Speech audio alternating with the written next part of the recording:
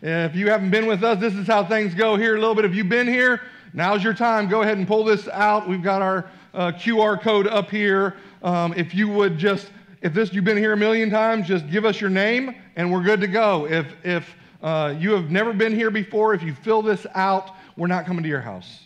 We're not going to knock on your door. We're not going to call you. We're not going to anything else.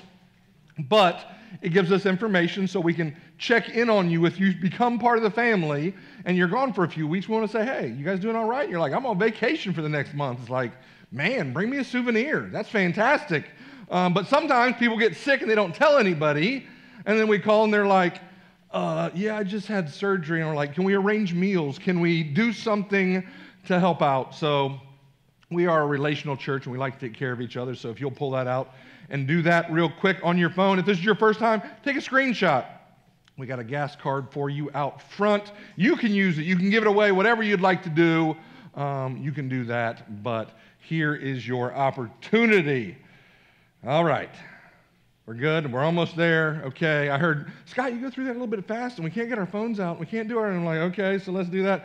One of the things to put on your calendar, there's also on the seats in front of you or the door frames on your way out. But one of the things we want you to put on your calendar is, it's sort of crazy. Like, I heard this when I was younger, and the older I get, the more true it becomes. The days are long and the years are short.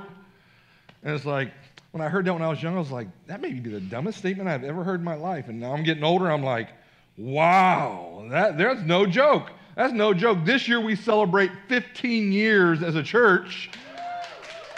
Yeah. Put that on your calendar. We're going to be here. We're going to have a great time. We're going to have food afterwards. We got some great door prizes. You just show up. We're giving you cool stuff. We're bringing in great food. We're not asking anybody here to cook anything or serve anything. We just want you to show up and enjoy. The other thing, I didn't think about this. Some of you guys have been around a really long time. If you've got some of those good pictures from the early days, send me those because we would like to share that with everybody. I have found a few myself as I'm going back through there, and I'm like, yes, this will be fun to see their face when they see this picture. After 15 years, it'll be a good time. But if you have any of those, go ahead and send those to me on Facebook or text, whatever you've got in mind. That we'll have fun with that. Okay, so we're going to get into this today, but I don't know how many of you guys know, my wife runs the kindergarten through 5th grade area over here. So I'm going to ask you guys all to keep a secret. You cannot tell my wife, because she was like, Scott, when's the last time you did an evangelist? Like, you told somebody what it was to follow Jesus. I'm like, I do that all the time. What are you talking about? And I started thinking, like, we talk a lot about what it is to follow Jesus and what we're supposed to be doing once you're already following Jesus, but how do I know if I'm following Jesus? What are the steps I'm supposed to take to follow Jesus? I'm like, man, I haven't done that in a while, have I? I don't know why. So you can't tell her it's because of her that I'm doing this sermon. We're swearing this to secrecy because I told you. I'm glad you finally listened to me. It's like, that's my imitation of my wife. She don't really sound like that. In my head sometimes she does, but it's good. So we are going to be talking about what it is to follow Jesus. And what does Scripture say about following Jesus? And when you start looking at Scripture a little bit, like there are so many people that have opinions on what it means to follow Jesus and what do I have to do to follow Jesus, and some of them are like rigorous. And then some of them are like, oh, it's almost nothing at all. And it's like, but what does Scripture say about this? So we're going to be looking at a lot of Scripture today. You might want to write these down, take them home with you. Go look at this yourself. Don't just trust me on this, because that's where you'll get in trouble. Because we're going to be looking at a ton of Scripture, and I want to make sure you get this right, and I want to make sure I get this right. Because James chapter 3, verse 1 says this, not many of you should become teachers, my fellow believers, because you know that we who teach will be judged more strictly. I know this. Every time I get up here, every time I lead a group, anytime I lead a Bible study, anytime I'm talking to any of you, I know that I'm held to a higher standard because I'm a teacher. I recognize this. So I do everything I can to get it right. I'm 20 years into this. Think about when you started your job 20 years ago. Are you better now than you were before? Did maybe you thought some things at the beginning that now you're like, I was close, but I'm getting a little more dialed in the older I get, the further I go into my job. So I'm realizing like this has happened to me. So I want you guys, like, as you're walking along with Jesus, those of you who have been following him, since 1910, you know who you are, so does this line up with what you were taught or not? And then go back and say, okay, were they telling me what they thought or telling me what Scripture said? So we're going to get into that today. In Matthew chapter 7, Jesus is teaching about who can follow Jesus. Because you got to get this in context, right? So he's talking about who can follow Jesus, then why we should follow Jesus, then finally he starts talking about people who think they are following Jesus. And you're going to fall into one of these categories. But when you look at this, in Matthew chapter 7, starting in verse 13, he's talking about how maybe it's not as easy as we thought it would be. Verse 13, it says, "Enter through the narrow gate. For wide is the great gate, and broad is the road that leads to destruction, and many enter through it. But small is the gate, and narrow is the road that leads to life, and only few will find that." So it seems to me that Jesus is saying there's a whole bunch of people that say they're following me, and they believe that they're following me. Actually, they're not really following me. It's like, that seems odd. Because I know when I first started preaching, like, Jesus was the solve to everything. Like, I just need more money if you just follow Jesus. I just need a prettier wife. Just follow Jesus. Like, all of a sudden you wake up and it's like, man, that girl looks good. Like, I need more flavor in my food. Like, just follow Jesus. It's good. That's all you got to do is just follow Jesus. It's going to be fine. But as I read Scripture a little bit more, it's like, maybe it doesn't matter so much about what I believe, but since he's in charge of who gets in and who doesn't, maybe we should talk to him about what he believes. And it seems like there's a whole bunch of people on this wide road, in this big gate, that think they're getting in, but small is the gate and narrow is the road that leads to life, and only few will find it. It's like, maybe I should dial in a little bit here. And then we get to verse 21. "Not everyone who says to me, 'Lord, Lord,' will enter the kingdom of heaven, but only the one who does the will of my Father who is in heaven." So there are a lot of people who are saying he is my Lord, right? He is not just my Savior. He just saved me from sin. But I'm also saying he is my Lord. He is in charge of my life. He gets to say what I do and what I don't do anymore. And a lot of people are saying it, but maybe they aren't living it. "Not everyone who says to me, 'Lord, Lord,' will enter the kingdom of heaven, but only the one who does the will of my Father." I like seeing action words, right? Let's keep it simple, stupid. Like, I can think all kinds of stuff, and sometimes it's good, sometimes it's not so good. But he was like, "How about you do these things?" And I'm like, now I can make a list, right? Like, let's get this right. And he goes on here in verse 22. "Many will say to me on that day, 'Lord, Lord, did we not prophesy in your name and drive out demons in your name and perform miracles?' Then I will tell them plainly, 'I never knew you. Away from me, you evildoers.'" I'm like, that's next level. I don't believe I have driven out any demons. As far as I know, I have witnessed a couple miracles, but I have not been involved in performing miracles. Other people had driven out demons and performed miracles in the name of Jesus, and he was like, "Y'all was just saying my name. I don't have any idea who you are. My name is powerful, but I don't know you at all. And you think you're getting in because you used the power of my name, but maybe Jesus believes that some people ain't getting in, even though they're performing miracles." I'm like, okay, you got my attention a little bit more, right? Let's talk about this a little bit more. So here's what I need you to understand.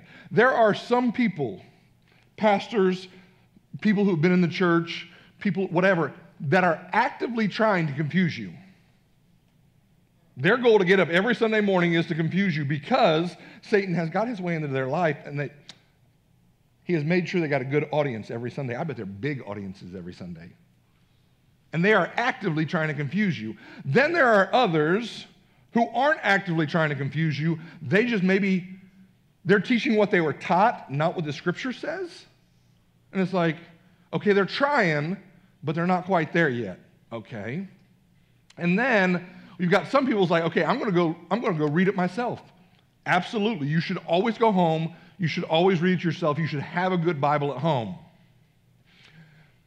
But do you understand what the Bible is saying? Because sometimes it's like, that was sort of hard to understand. And we're going to get into a few of these things today. That was sort of hard to understand. So have you put in the time and effort to, or you just trust in everybody else for your salvation? Well, he said I'm good, so obviously I'm good, right? I don't know. Maybe we need to check this a little bit. In Romans chapter 10, we're going to spend some time here. A lot of people like to go here. This is a good, if you grew up Baptist, or if we're doing everything we can to make following Jesus easy, here's the chapter we go to. So I want to go to this chapter, and let's see what Scripture says in the context that it says it. And then let's figure out from there. All right. Romans chapter 10, starting in verse 1. Brothers and sisters, my heart's desire and prayer to God for the Israelites is that they might be saved. Okay, let's stop right there, right? So Paul is writing a letter to the church in Rome. That's where we get Romans. And most of them are Gentiles. But it seems to me, Paul being a good Jewish man, he feels a certain way about his fellow Jews. So he writes this letter, but in chapter 10, he is like, how about a shout out for my boys here, right? We're going to dive into all the Jewish people and what they have to say.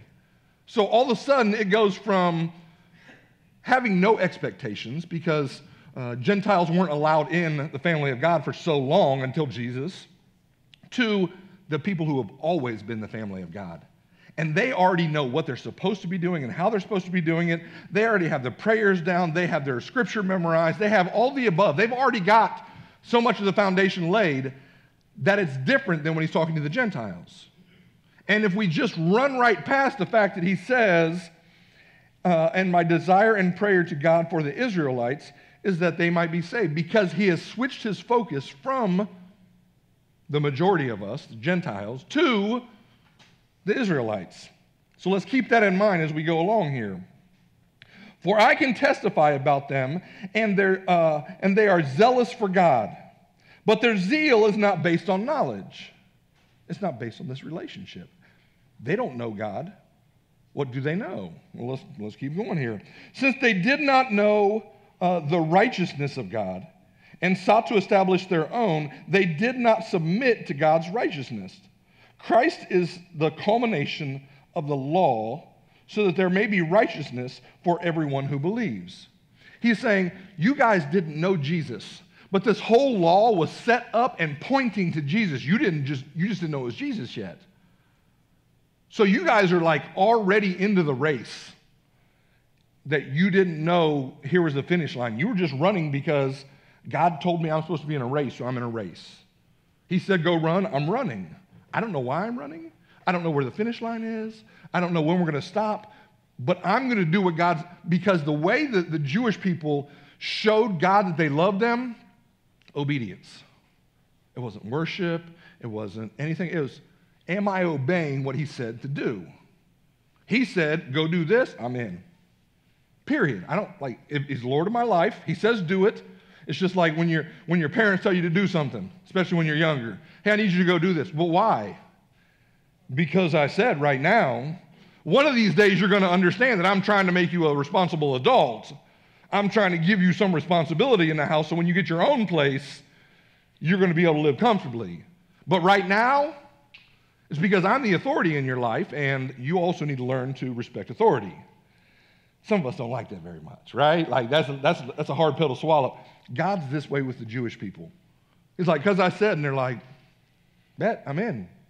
And they go along with this. And then to show who he's writing to even more, because he knows his audience, in verse 5, Moses writes, oh, he brought in the big dog, right? Like if there's anyone that they got to listen to, Moses is one of the top ones, and he's reminding them, so he's speaking their language.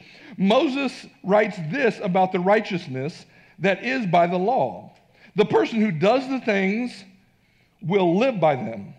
But the righteousness that is by faith says, do not say in your heart, who will ascend into heaven? That is, to bring Christ down. Or who will descend into the deep? That is, to bring Christ up from the dead. Let me stop here. If you have your Bibles, I don't think it has it up here, but you see the quotes, right? What he's doing is he's quoting their scripture that they have memorized. He's quoting out of Deuteronomy. Because as soon as he starts talking about salvation and understanding God, they start going to the Bible verses they know, right? You would go to John 3:16. As soon as somebody starts talking about what do I need to do, you're like, John 3:16. Why? Because our culture has inundated us with it. They start going to their scripture. They're like, Deuteronomy, I'm going to go there. And if you've got your Bibles, you'll go through and they'll see a little letter afterwards, and it'll tell you where in Deuteronomy to go. So he's quoting their scripture so that they're already starting in a place where we aren't. Because if you go to Deuteronomy chapter 30, where they're talking about this, he's talking about what they should be doing and how they should be acting, the actions that they need to take. So as soon as he says this, they trigger this. And they're like, I'm with you. Keep going. So he does. Let's pick this up in verse 8, because that's all confusing to us, right? Who's going to go down? Who's going to come up? Who's going to... What? Well, they get it because they understand Deuteronomy. We haven't gone back to Deuteronomy yet, so we don't get it. So let's just keep moving. But what does it say? The word is near you. It is in your mouth and in your heart. So one of the things that the Jewish people do to try to have a relationship with God is they quote a certain prayer, the Shema. They say it every morning. They say it every evening. It's just to remind them, the Lord our God, the Lord is one, right? Because there's so many different gods out there that are vying for their attention. They say it every day to remind them, there's only one God, and he is my God. There's only one God, and he is my God. There's only one God, and he is my God. So Paul is saying, agreed, but your one God also includes Jesus. He's trying to add Jesus into this prayer that they have, because it's already on their hearts and in their mouths, which is what, if you look at the Shema, and you look about what the Jewish people are doing, I mean, they have the phylacteries that they put on their arms. They have the boxes they keep on their heads. They have the things they put on their door frames. This is all from the Shema. God's word needs to be hidden in your heart, and it needs to be on your lips. So he's saying stuff. He's quoting scripture that they already know that we don't recognize most of the time that he's quoting. And then he says in verse 9, which is one of these things that if a pastor's trying to make it as easy as they possibly can, put in our pockets and we throw it out to everybody, right? If you declare with your mouth Jesus is Lord and believe in your heart that God is raised from the dead, you will be saved. Well, that seems awfully nice. I bet a lot of people on that wide road, somebody taught them this and they're like, I'm in. And Jesus is like, excuse me, what's your name? I'd love to meet you. Like, can we have a relationship? Because all I have to do is think it. I think a lot of things that I know aren't true. I've said a lot of things that I know aren't true. But this is different for the Jewish people, but he's saying, add this into the prayer that you pray every day. The Lord our God, the Lord is one. Add this into the actions that you're taking every day in Deuteronomy chapter 30, and you go add this in with those. It's not just about what you think. It's not just about what you believe. He goes on here. Let's start in verse 9. If you declare with your mouth Jesus is Lord and believe in your heart that he was raised from the dead, you will be saved. For it is written, with your heart that you will believe and you are justified, and it is with your mouth that you will profess your faith that you are saved. How do I know that you're a good Jew? The Lord our God, the Lord is one. We all say the same prayer. We all recognize each other. We all see each other as we go to temple. Like, he's saying, guys, just keep doing the same thing and add Jesus in there. He's just adding to what they are already doing. As Scripture says, so he's quoting their Bible again. Anyone who believes in him will never be put to shame. For there is no difference between Jew and Gentile. The same Lord of all and richly blesses all who call on him. Let's stop there for a second. Are there differences between Jews and Gentiles? Absolutely there are differences. The Jewish people only eat certain things. They only go certain places. They only say certain prayers. He's not saying that that there's no differences. Later on, he says there's no difference between male and female, Jew or Gentile. Like, are there differences between male and female? Absolutely. What he's saying is everyone is welcome now. Everyone. There's no difference whether you're Jew or Gentile, part of the family. Welcome. It doesn't matter. He's saying when it comes to my love, when it comes to my family, there are no longer any dividing lines. Everyone is welcome because of what Jesus did. So we can't just let's think about this for a second as we go along through here. Verse 13, for everyone who calls on the name of the Lord will be saved. Well, that's 2 times. It's like, okay, this is the verse where we all like to go to. All I got to do is call on the name. You think have you ever called on the name of Jesus? And then you were like, you know what? I was feeling a certain way that day, but I'm not anymore, and I'm over here now, right? I'm going back to my old team. Yes. Verse 14. How then can they call on the name they have not believed in? And how can they believe in the one whom they have not heard? Or how can they hear without someone preaching to them? Or how can anyone preach unless they are sent? As it is written, how beautiful are the feet of those who bring the good news. So he's saying here, what we have to add in is calling on the name of Jesus. What we have to add in, because he's talking to the Jewish people, what we have to add in, the Lord our God, the Lord is one, Jesus is now part of that Lord. That needs to add into everything else I'm already doing. We are saved by grace through faith, period. Aren't those good Christian church words? So tell me what I'm supposed to do. Just confess. Yes, cool. I've confessed a lot of things that I don't believe in. So he's saying, add to this everything the Jewish people are already doing. It's not just believe and confess. There is more to it. Because here's the deal. Here's what we got to recognize. And this is what I think we forget so often. And it's just so simplistic. It doesn't matter if you believe that you are following Jesus. It matters if he believes that you are following him. Right? We can trick ourselves sometimes. Oh, I'm doing it. Even when you're showing up on Sunday morning. Even when you're reading your Bible. Even when you got your Christian music on in the background.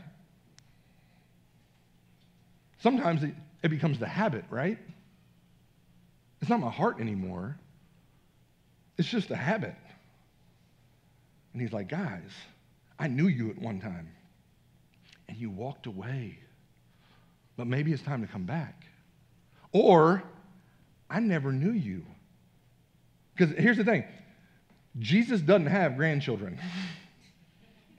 Well, my mom's a Christian. You know, my grandmom, she's a Christian. So it's good as like, no. We're not doing that. Does Jesus know you? Not, do you know somebody who knows Jesus? It's not like getting you into a party or a friend's house or something like that. Well, I'm with so-and-so, so I can get in, right? No. You can only be with Jesus. So we've got to get this right. So I want people to understand that what's going on there in Romans chapter 10. Let's look at Scripture overall. What does Scripture overall say? Rather than one chapter out of this. Let's look at what it says overall when it's talking to Gentiles. Matthew chapter 28, verses 17 through 20. This is Jesus telling his disciples how to go make more disciples. A disciple is a mature Christian. We want you to be a very mature Christian, but a Christian is somebody who's like babying their faith, right? Which is good. Are you following Jesus? That's what I like to say now because it tells me what I should be doing. Am I following Jesus? Am I actively doing what he asks me to do? Now I can check the boxes because I just need to keep it simple, stupid, right? So am I doing what he tells me to do? Cool, let's go. 28, starting in verse 17. When they saw him, they worshiped him, but some doubted. I like that. Some doubted. You can still have some doubts and follow Jesus, especially at the beginning. You get later on, they introduce you to the new scripture, you're like, whoa, and you're allowed to have some doubts and follow Jesus. Then Jesus came to them and said, all authority on heaven and on earth has been given to me. I'm in charge. I'm in charge, not just the law, not just, the Torah. I'm in charge now. Therefore, go and make disciples, not Christians, disciples. We want you to mature in your faith. We want you to grow in your faith so that you can pass this on and you can do this with other people. Well, what am I supposed to do? I'm glad you asked. Make disciples of all nations. What am I supposed to do first? Baptizing them in the name of the Father, Son, and Holy Spirit. Sounds like it's time to get dunked, right? And they're over there in Israel. I'll let you know, like, I was in the desert for a long time. The first 4 days we were in the desert, there isn't water. But they know this is on the checklist, so I'm going to do this as soon as I get the opportunity, right? So go and make disciples of all nations, baptizing them in the name of the Father, Son, and Holy Spirit, teaching them to obey everything I have commanded you. So if I'm going making disciples, I've been around for a while. It's going to take me a while to teach you everything that I know. Some of y'all know like one thing. Get to teaching it. That's it. Get to teaching it. You're supposed to be making disciples. You can be one step ahead of whoever you're talking to. It's fine. And he says, and surely I will be with you till the very end of the age. I got you because you're going to mess up. But I got you. I'm going to fill in the blanks. We're going to put other people around. We're going to be good. The goal is a mature disciple of Jesus, not a Christian. A mature disciple of Jesus. That is the goal. The goal is when I decide to say yes to Jesus and I cross over that line, the race now begins. I didn't cross the finish line. I crossed the starting line. And now it's time to get work. All right? Also, according to Scripture, what am I supposed to do? I'm supposed to baptize them. If you haven't been baptized, why not? Some people were like, well, you know, I'm standing on my theological understanding and something. Well, your theological understanding, Jesus said everyone needs to go get baptized. Is it part of the salvation process or not? It doesn't matter. Have you been baptized? He said go get baptized, period. It's like, okay, maybe I should get done. We're in the United States right now. We have a horse trough full of water over here. We can make it, we got it warm, right? Like we're not in Israel in the desert where it's like, oh, I'm supposed to get baptized. There's sand. Hey, there's some more sand. There's more. I thought I saw a tree. No, that wasn't a tree. That was a shadow. More sand. Like, it was a little bit different for them. But they knew, like, when this comes along, I need to take this opportunity. So if you haven't been baptized and you say you're following Jesus, are you following Jesus?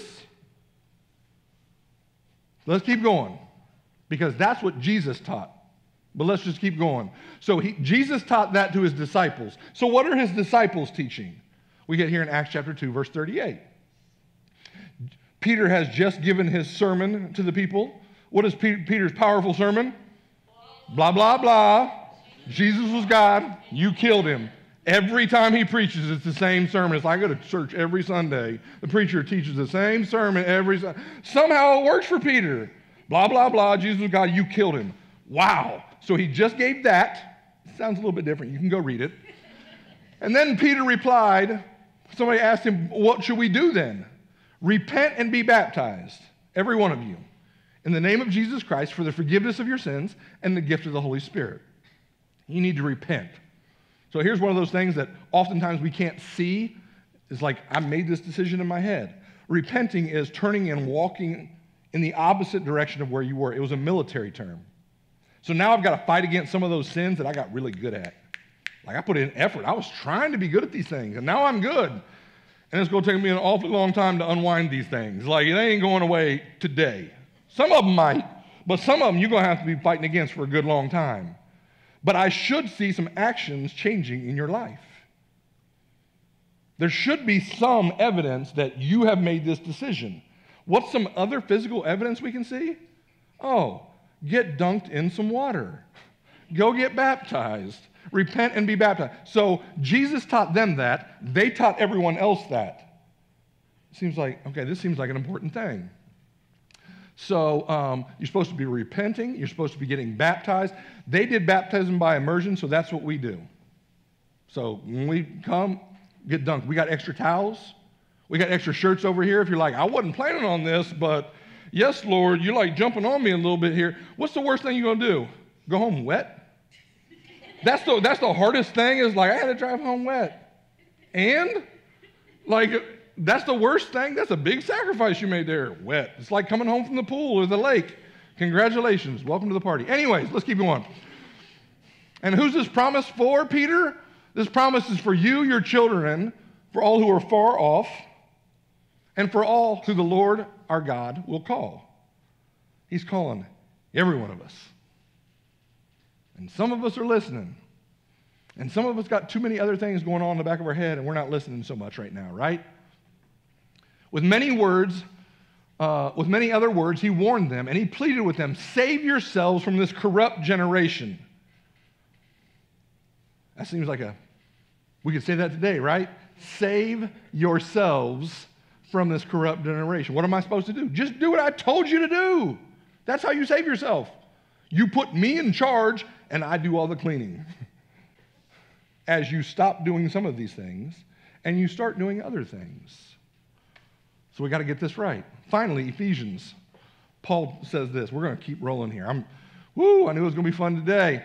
Finally, we see in Ephesians, Paul tries to clear this up because the thing that marks you, how do I know I'm part of the team?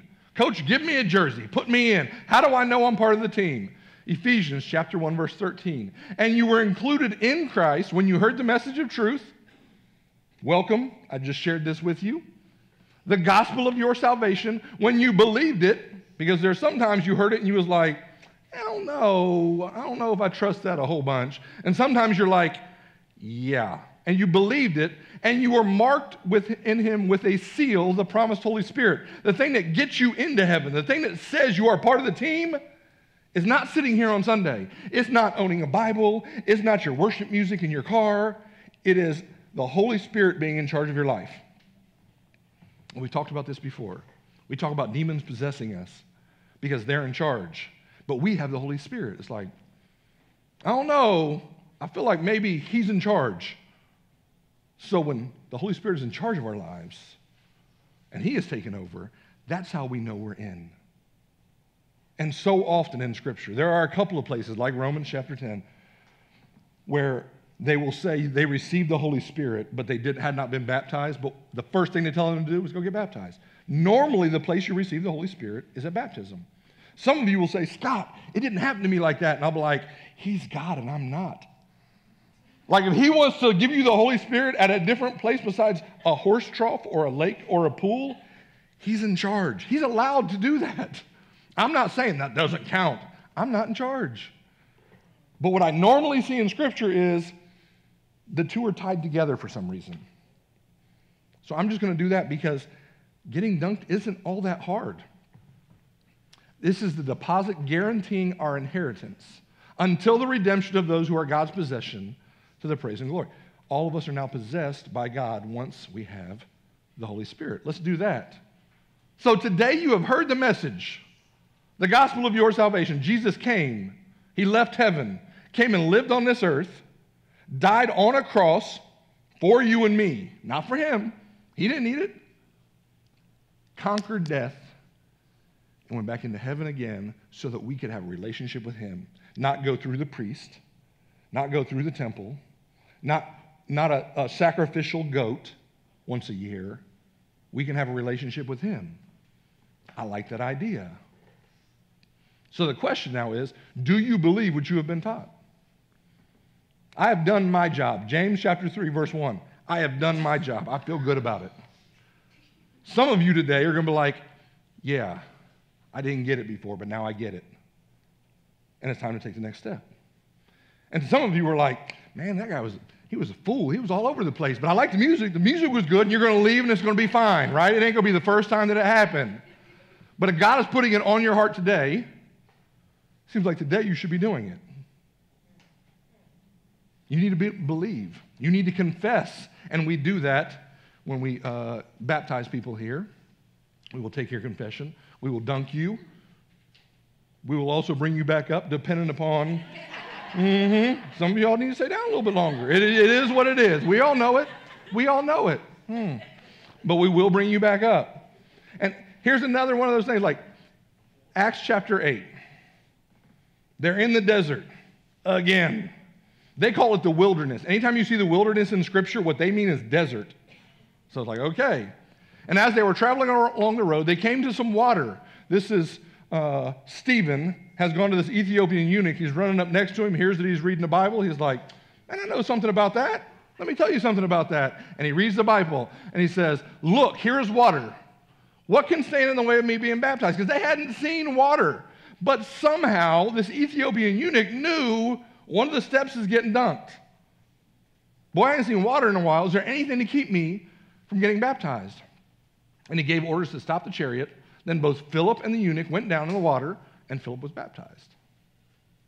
Period. You need to believe. It is by grace, through faith. God does all the heavy lifting. There is nothing magical about what we do. But he says, here's what we do. I need you to take these steps if you want to be part of the family. So some of you didn't plan on this walking in here today, and it might be time. There are some of you that we contacted in advance that you came ready. But today, if you have decided it's time, you can meet me over here.